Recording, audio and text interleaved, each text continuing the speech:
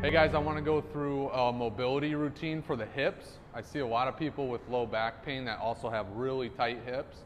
And so this will be really helpful in just creating some mobility through that hip region. I'm starting in like a 90-90 position. And I call them hip flapjacks, but I don't know what, they're probably called something else as well. But here you're just coming over and flipping them back and forth in that 90-90 position. If this is too difficult to have the hands off the ground, you can put them back, and this will make it a little bit easier to go back and forth. And then once you do that for a little while, you know, a minute or so, then you can work on activating the muscles at end range. So in this position, you would then come up onto a kneeling position and then come back down, flip over, kneeling again, coming all the way up.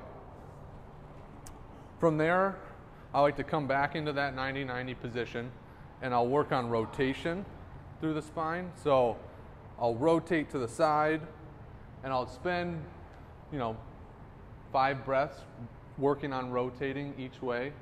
So you can go this way as well.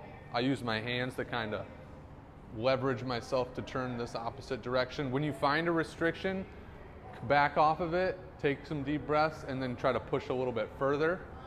And then after you've gone through the rotation both sides and flipped over and done the other side, I also have people activate at end range again, where they're lifting the knee up off of the ground, keeping the chest up, tall spine, and then they're going to activate this back leg as well into internal rotation.